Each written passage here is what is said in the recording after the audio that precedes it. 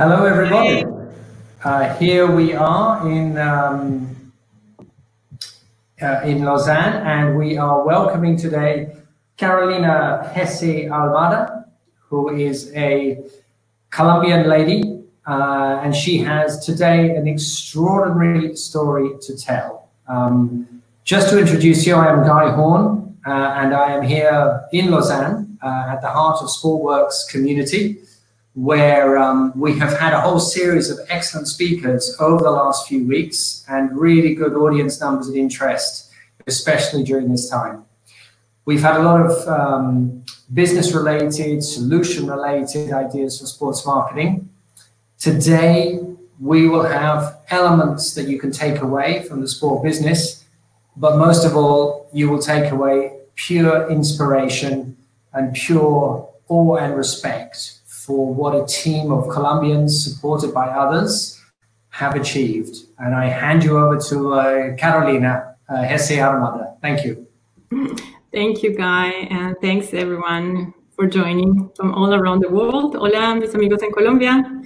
And very happy to be sharing with you today the story of our expedition to Mount Everest in 2010 and show how teamwork and innovation were key elements for success.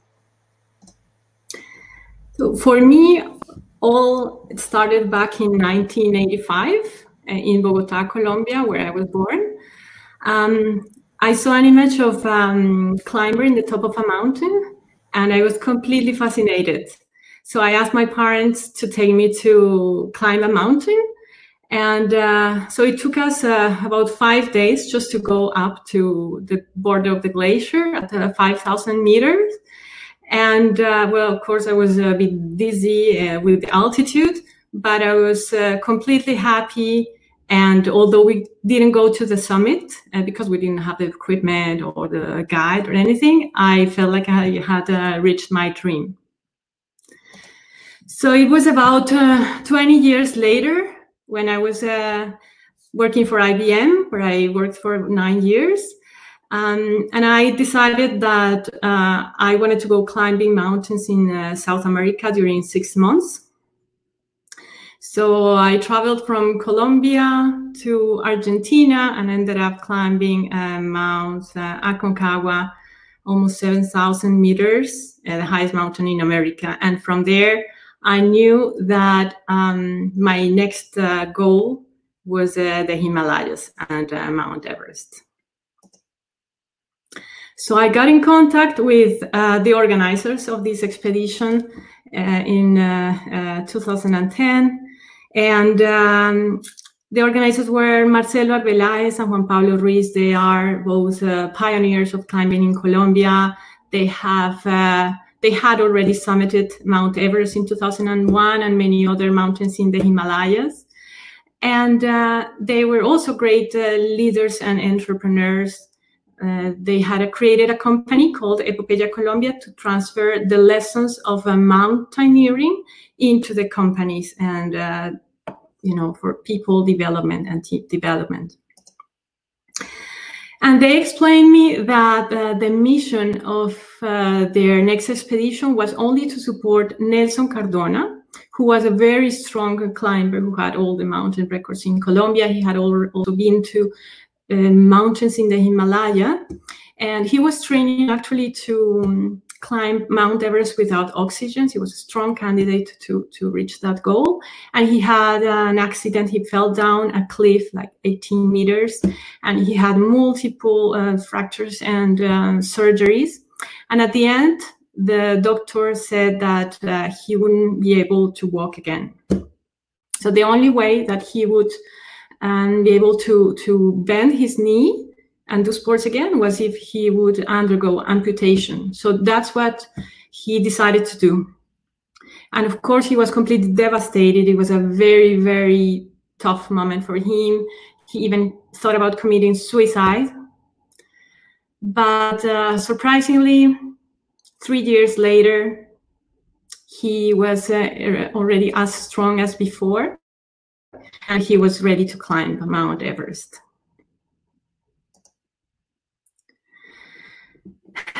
But the goal of this expedition was not only to take him to the summit and back. It was also about giving a message to a whole country of how you can overcome challenges and how you can, let's say, with strong will and determination, reach your goals. So teamwork and innovation were two key elements that were represented in the investment model, value transfer, inclusion, and awareness. And I'll explain you each of these. So the investment model. And instead of having only one sponsor, as in the previous expeditions, this time we had about 10 executives and entrepreneurs from Colombia, the ones in the red jackets, who actually help collecting the funds through their own companies or through their contacts. And at the same time, they would cover the cost of the Everest expedition, who was the team in gray jackets, and they would also participate in the Leadership in Action program, which is the next point. So in this program, they will learn how to climb mountains. They will be, let's say, be able to train with the team, the Everest team, to climb mountains.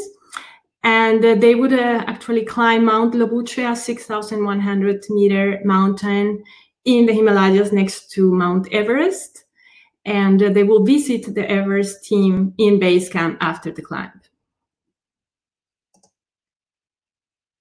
And inclusion was another important element of this expedition. There was a person with disabilities. Also, I was the first woman to become a base camp manager, be part of the organizing team. And there were 2 young climbers, so this was kind of a knowledge transfer opportunity and also a kind of a torch relay to the next generations. And the awareness was also very important for us. We were conscious of the impact in the environment, and one of the companies who helped funding the expedition made it carbon neutral. So what we did is at the end of the expedition, we went all planting trees in the surroundings of Bogotá. And this was the team to climb Mount Everest. Nelson is on the left. He was always very strong and with a very positive attitude. Juan Pablo, the expedition leader, he was taking care, of course, of the strategy, and he had a great sense of humor. Rafa and Toño, they were more in charge of the technical part, and they were supposed to support Nelson in the high altitude camps with the equipment, the climb. I was in charge of the communications. I was the contact point with Colombia, with the media, and sending, receiving emails and reports, sending some photography, and taking care, of course, of all the equipment, satellite modems, cameras, and my favorite part of the role, international relations. And there was Albert Bosch. He was not Colombian, not from our initial expedition. He was Catalan who was also going to climb Mount Everest. He's an extraordinary adventurer and leader. And actually, we kind of adopted him, and he ended up being a key member of our team. And other key members, probably the most important ones, the Sherpa team. They were helping us with all the operations and logistics in base camp, the food, and also the climbing Sherpas were carrying up all the loads to the altitude camps, setting up tents up there, and also they would climb with each of the expeditioners that were going to attempt the summit. So, well, before showing you the route, we will show you a short video to introduce you to Mount Everest. This is a trailer of a documentary that was filmed while we were there in Everest 2010.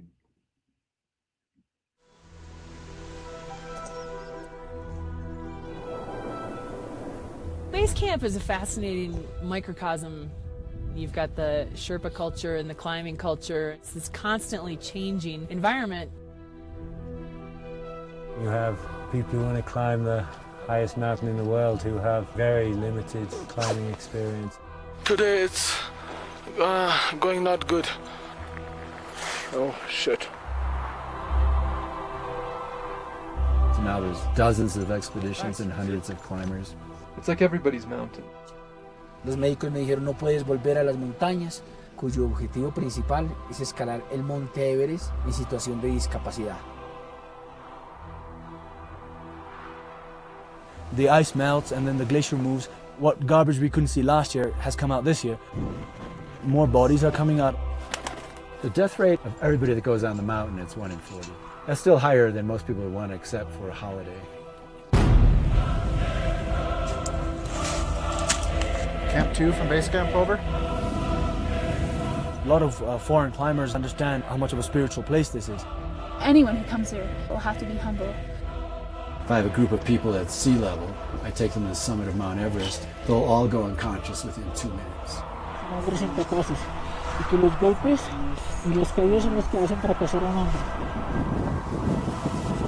We don't belong here.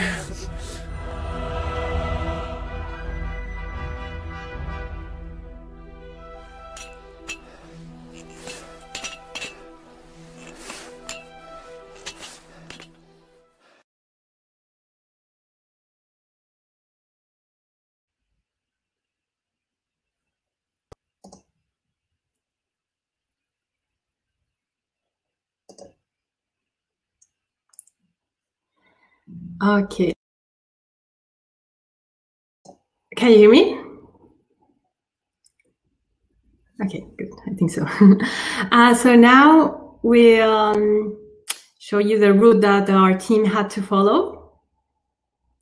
So from base camp, you first need to cross the Khumbu Icefall, which is the most dangerous part of the climb. Many people die there. And then it's about 5 to 6 hours to get to Camp 1. And before, well, I should say that people usually have to go up to these camps several times or just climb other mountains to climatize before going for the summit up tent. This process could take about maybe 3 to 4 weeks or 4 or 5 weeks. Then from Camp 1, you go to like about three hours to Camp 2, 6,400 meters. This is where I got the chance to climb up to. Then you have a steep, super steep ice wall face to Camp 3, which can take 5 to 7 hours. Then from there to the South Col, which is Camp 4, it can be about, I don't know, 3 to 5 hours. It depends. You're already in altitude, so everything is slow up there. And then from the South Col, people usually do the summit push to the summit at 8,850 meters. They go back to sleep to the base camp and then down as soon as possible. So this is our base camp. This is where we spend most of the time, about, well, 2 months in total there. This is where we had, you know, to plan the climb, the strategy. We were reading weather reports and, yeah, of course, climatizing until the team could go up again to start the climb.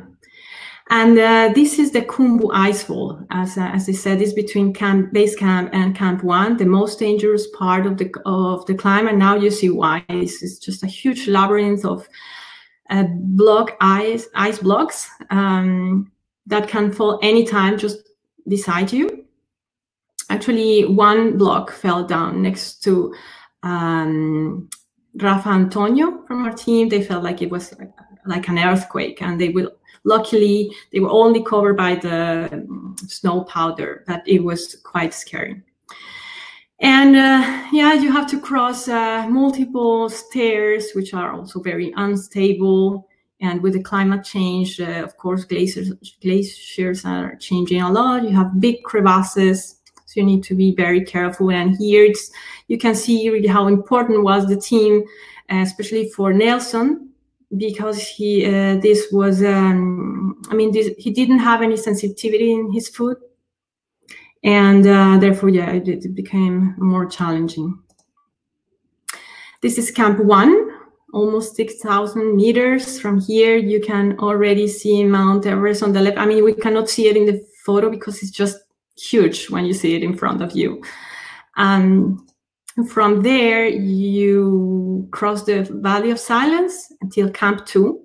It was also very important during all these processes to stay in contact with the other expeditions, because you needed to discuss the strategy to avoid crowds up there, and also for the safety of the people. And to go up to Camp 3, you had to cross this blue ice wall. It's about 1 kilometer high, and it's very difficult because crampons don't stick very well into the ice. Of course, it's get very slippery, and it's so steep that yeah, it's easy to have an accident. Actually, Nelson, there was a moment where his prosthesis started to fall down. I mean, he thought he was losing his prosthesis, and he managed to grab it with the other foot, but it was yeah, really another scary moment. And Camp 3, almost 8,000 meters, you're entering the death zone. Here, Toño from our team had to descend to base camp because he started to have edema. And yeah, the rest of the team continued going up to Camp 4 from where the team would do the summit push. However, here our expedition leader, Juan Pablo, he had already developed a pneumonia, so he had respiratory issues. He couldn't join the team up to the summit, which would be his third summit. But he was then in contact communication and leading through the radios from Camp 4. And then they started the summit push at 8 p.m. on the 16th of May. And well, above that zone, it's really, really tough. The conditions, the climb itself is very tiring, especially at night. You don't see anything. But they had to get to the summit ideally before the sun came out. And after 15 hours, they reached the summit of Mount Everest. Here's Nelson and Dorji Sherpa. Rafa and Albert came up later on. And well, actually, it was a very, very emotional moment when I received the call in base camp. It was, yeah, super, super excited, but at the same time, I was a bit scared because they had taken much longer than they should have. And there was a very short window of time, like weather window, which meant that on the way down, they could have, big storms.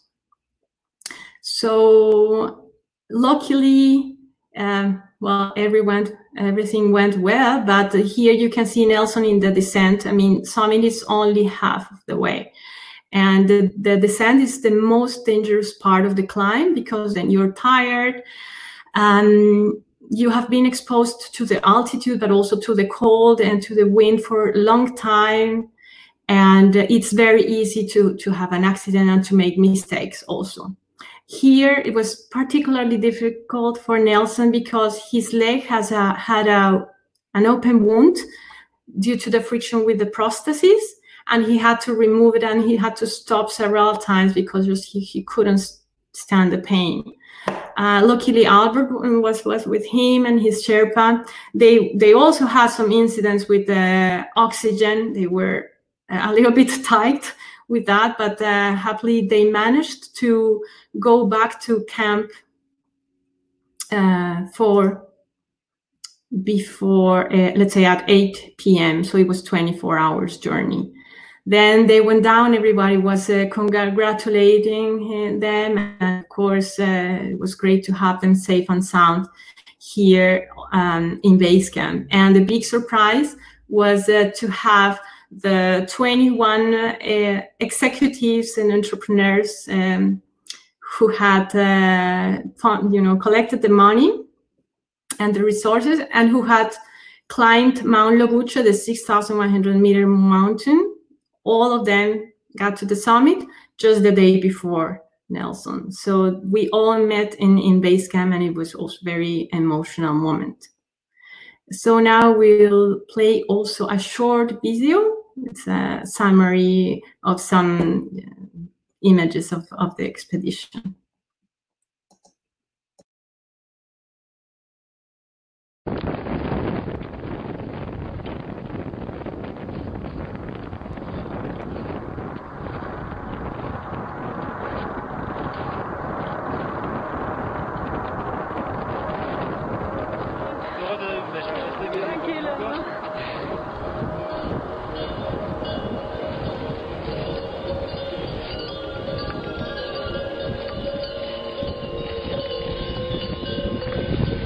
Nelson, cuéntame cómo fue la aproximación desde Katmandú acá al campamento base. Llegamos luego a Lukla, demoró aproximadamente unos 40 minutos, y luego de Lukla acá nos aproximamos unos 53 kilómetros en 7 días. Nos encontramos ya en el campamento base del Everest. ¿Dónde hay más kilómetros en Juan?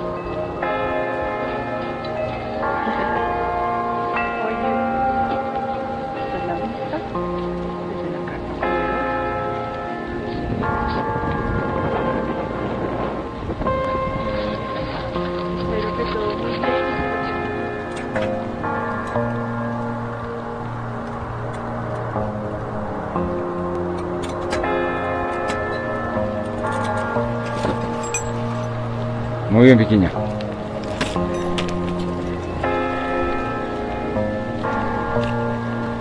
Son casi 90 grados.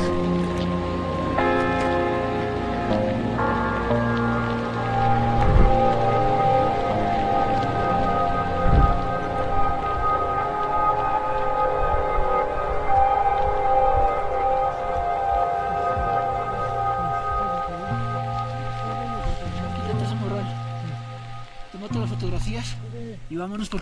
Se nos da falta de voluntad para pararse y seguir adelante. Y subirse tan alto como hasta la cima del Monte Everest, que es donde hoy estamos parados. ¿Saben qué? Y que iba a Colombia, carajo. ¡Viva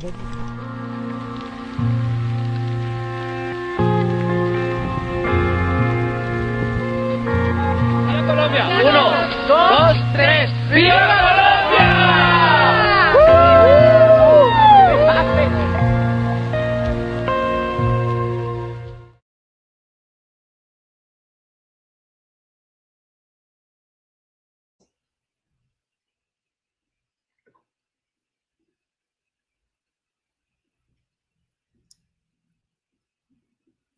Okay, so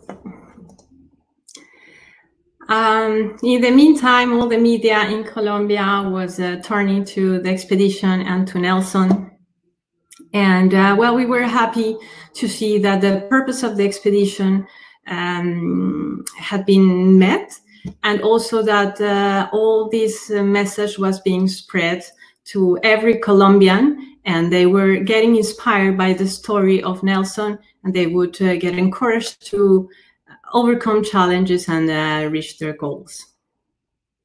And I would like to finish with this photograph, which shows the spirit of the expedition, where we definitely can show that we can do together many more things that we can reach alone, and also that we can overcome challenges if we work as a team, but also that the dream of one is the dream of all of us.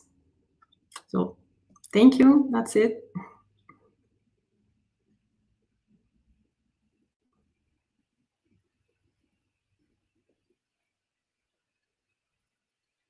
Guy? Oh, there, I can see you. Good. That was, we were transported. I think everybody listening was transported 8,000 miles away. We have a lot of great questions, and a lot of them are about the fundamentals, the logistics, the operation of what it was like. Questions also about how you mentally prepare, physically prepare. So I'm going to dive in here. I've got a question here from Renata Roth. How do you prepare? How much beforehand are you preparing with all your materials and your supplies? And how much do you combine knowledge about the weather and all of that when you're already at base camp? So what are your main plans, and is there any flexibility in your plans once you're there? So how do you prepare? Well, you have to, of course, have a very good cardio and endurance, ability.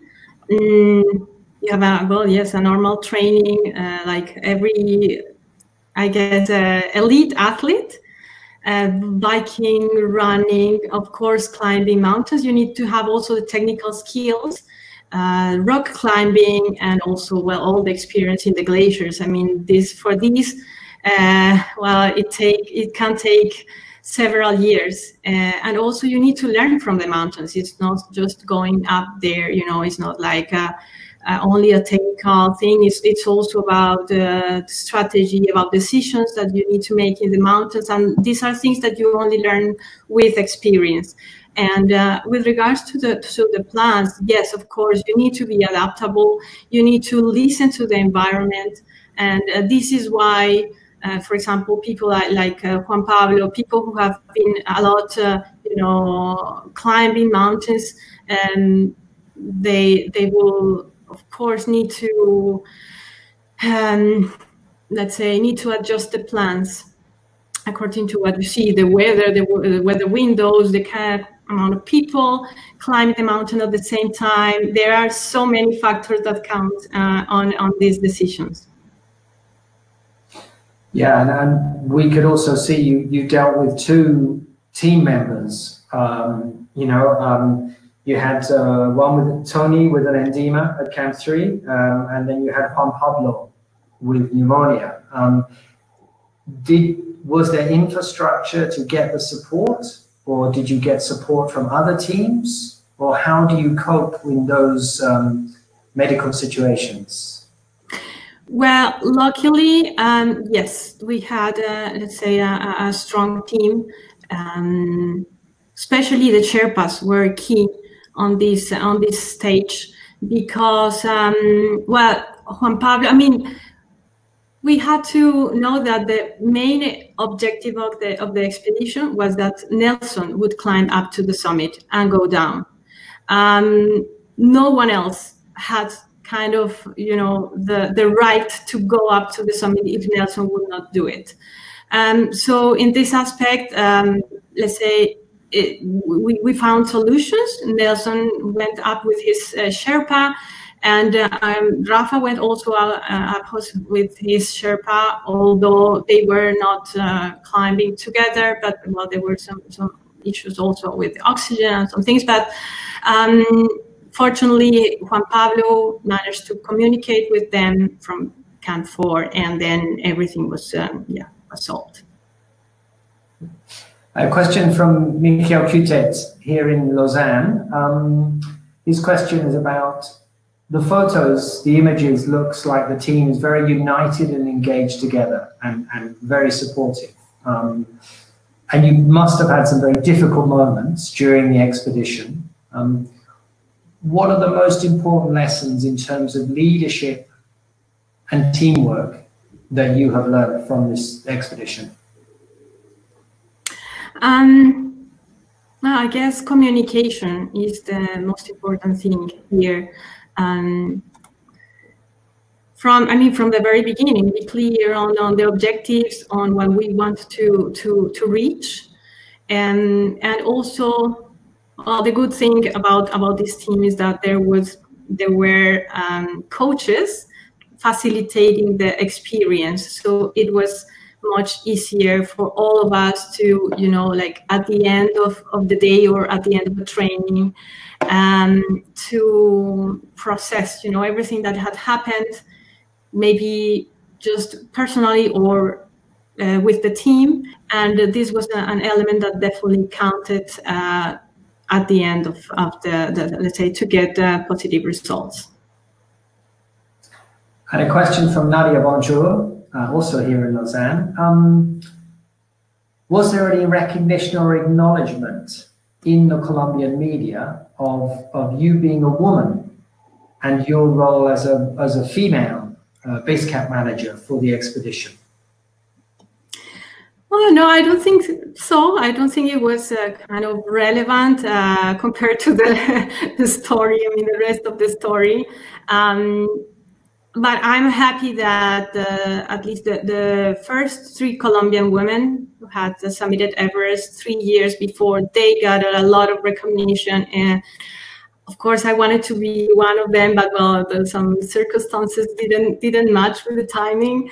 But yeah, no, in my case, actually, I just realized about this when I was doing this presentation, that I think, there were other 4 women being part of the Lobucha team. And yeah, I think it was anyway, the team effort was recognized more than an individual effort. And a question from Tatiana Jimenez here. Your mental preparation, your mindset, you must have had some big challenges. You as base camp manager, if anything goes wrong, they're going to come to you to fix it. So how did you prepare for the mental challenges when you were there? Well, no, I think no, I didn't have actually such a responsibility. I think it was more the expedition leader. Yeah, how do you prepare for that? I guess this is the mountain who teaches you that when you go up there, and yeah, I wouldn't have a specific formula for that. Yeah. And with Nelson as the main star of the show and the objective, as you very, very clearly stated. Sorry, Guy, could you please repeat that part? With Nelson as the star, with Nelson as the focus, for him to summit was the main focus. Where was his role? Was he always the leader in terms of making key decisions, or was the team able to discuss and give different ideas and different thoughts? What was the dynamic for making decisions? There was a big consensus always. Of course, the expedition leader, has to put all the topics over the table and discuss. And this is where, for example, of course, Nelson's opinion was very important, but also the rest of the team. Especially one situation where we saw this is in the, let's say, decision to go up to the summit. There was a very short weather window, and we were conscious that it could represent a big challenge for Nelson specifically, because he would need to go fast. And we know that probably that would be a challenge. However, Juan Pablo just raised the topic and asked everyone involved how, how would they see this possibility, if they would feel comfortable to do it or not. And of course, this is what at the end it happened. And Nelson said, yes, I can do it. And they made it. Yeah.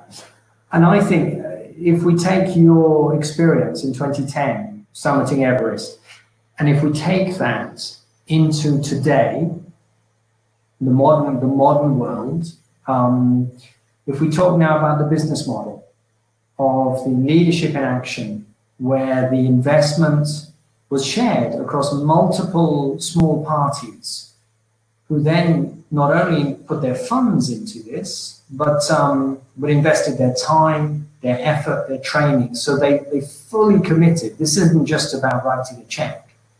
They really engaged.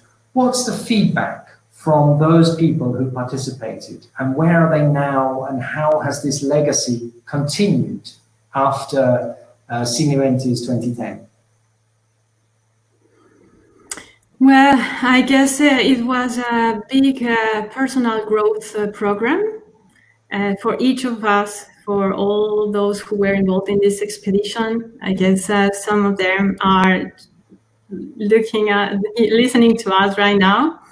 And I'm sure that one of the big legacies of this expedition was to take this message not only, in general through the media, but also through each person that took part in the expedition. So I'm sure they are also inspiring their families, their communities, with this message of overcoming challenges. And some of them kept actually climbing mountains. Of course, I'm pretty sure they learned a lot from what you learned in the mountains, and then some of them are, of course, passing this message through their next generations. And there's a lovely comment here from Liliana Sarmiento that says that, your experience teaches people to think of others as not only of themselves, because this was utterly teamwork. The only way it was going to succeed was for everybody to support the rest of the team. And that's a very, very strong final ending. I think we probably coming to the end of the presentation. You have a huge audience base back in Colombia today. I think you might want to give a little message. There's family, friends, climbing partners, a lot of people. So I think a few little words in Spanish would be beautiful. Gracias a todos los que me están escuchando. Bueno, definitivamente este es un mensaje que yo creo que a todos los colombianos nos tocó. Y la verdad me alegra que después de 10 años todavía siga vigente y relevante. Y en estos momentos en los que todos están confinados en sus casas, manténganse firmes, estén fuertes, positivos y con buena actitud. And when are you booking your plane ticket back to Kathmandu? For sure, we'll go back to the Himalayas, yeah. But for now, enjoying the Alps. But I think she's open to offers. She's available for the right expedition. So keep that dream. And I think for Carolina's day job, working with Athlete365, what a lovely inspiration for all athletes. What you can achieve, your focus, your teamwork, and you can succeed and pull it off, and even in tough times and tough conditions. So there's a really nice parallel for today. Thank you very much, everybody. Carolina Hesse-Ahumada, muchas gracias. Super talk, and we hope to hear more about your next big adventure. Sure. SportWorks Talks will be back next Tuesday, and you will be on the mailing list if you have joined, and we look forward to seeing you in the future. Thank you very much. Gracias. Thank you, Guy. Thank you, everyone, for joining. Bye.